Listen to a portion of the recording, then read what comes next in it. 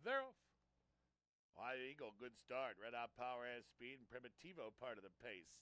Peck's Not Bad is away, currently inside of Baba Louie. And at the back is Weekend Buzz. 4.5 to go. Red Hot Power has found the front. Primitivo tracks him from second. Peck's Not Bad is moving up inside here of Ohio Eagle. And then it's Baba Louie. The trailer is Weekend Buzz, about 7 lengths off. And now Red Hot Power has opened up a decent lead with 3 furlongs to go. He hits the far turn, 3 in front, 3.5 to Primitivo. Peck's Not Bad down along the inside, 5/16 to go. Red Hot Power is still clear. And now Peck's Not Bad advancing inside of Primitivo. Weekend Buzz launches a 3-wide bid. It's Ohio Eagle and Baba Louie wide open here with Red Hot Power to catch.